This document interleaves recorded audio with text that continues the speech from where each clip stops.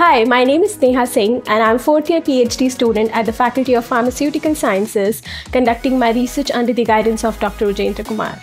So I came here initially as an exchange student when I was doing my master's thesis back in India. I was doing my master's in pharmacology.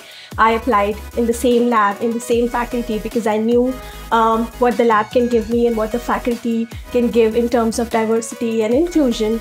And that's why I came here again as a PhD student. In UBC, I believe we have a very diverse network of population coming from different countries. And this is very important for an international student coming all the way from southern part of Asia and who doesn't have any family member here in Vancouver or in Canada. So I guess this diverse network of students really keeps me going and keeps me focused on my research and really helps for my mental health.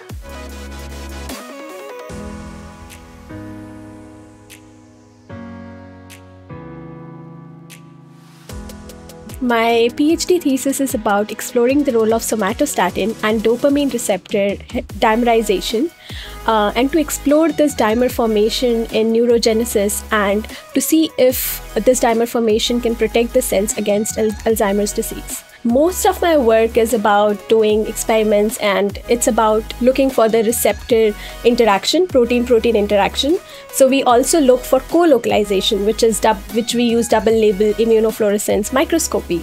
So I spent a lot of time on microscopy and I enjoy it a lot because neurons look really very great when they are under the microscope. So it's actually fun.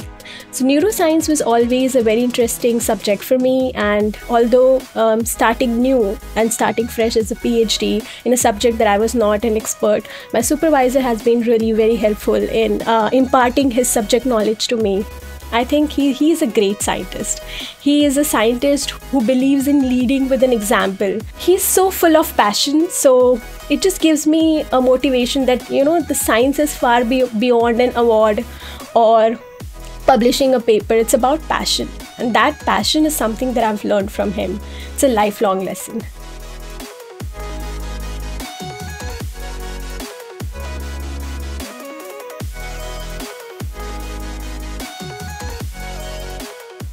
If I were to describe graduate Pharm Sci community in 3 words, that would be inclusive, friendly, and lots of fun. So every month we have celebrations in the graduate lounge because that's the time when we all graduate students meet or discuss about life in general. So it could be an event which is due to a holiday, or it could be, for example, last month we celebrated Valentine's Day.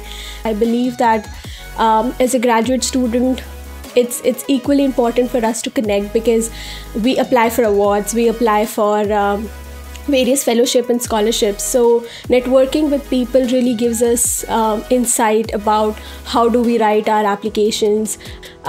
You start your PhD with an intention to become a scientist or to become an independent PI, but you never know that during the process, during the journey, you realize that you have really great leadership skills and you end up becoming an entrepreneur. So I believe it's really important for you to explore, to spread your wings and to see how far you can fly.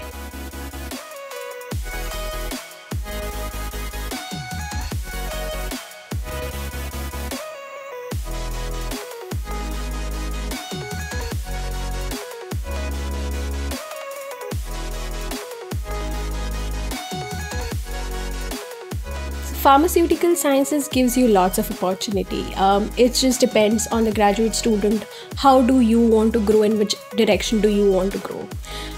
It definitely provides a great scientific environment because I have great supervisor, but also Faculty of Pharmaceutical Sciences has sharpened my leadership qualities, and over the past couple of years I'm realizing that I'm also good at the managing projects, or for example now I'm a co-chair of GPRS, so now I'm understanding that I can also lead a team. So with no hesitation, I feel Faculty of Pharmaceutical Sciences has shaped me ready for any position that comes up in the market that I'm interested to go and explore.